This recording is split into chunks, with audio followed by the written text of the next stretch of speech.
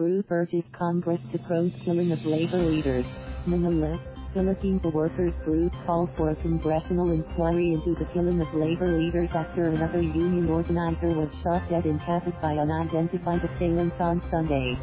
Rene Magtubo, national chairman of the Partido Manggagawa, PM, made the call shortly after the killing of his group's vice chairman, Sequeña.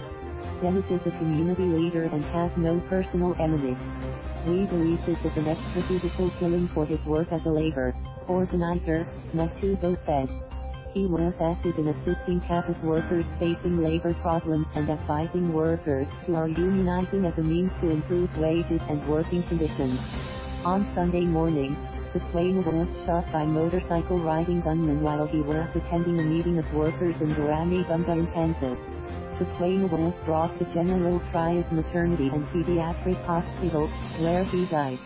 In December last year, the Nagkaisa labor coalition expressed alarm over the killings and harassment of union leaders. At the time, PM said that its union organizers received threats while attempting to organize workers at the export processing zones in Cavite and in Cebu.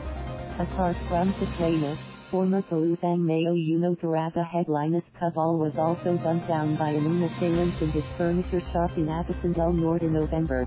In July, assailants failed on their attempt on Jessilou Candungod, the vice president of the Associated Labor Unions Trade Union Congress of the Philippines.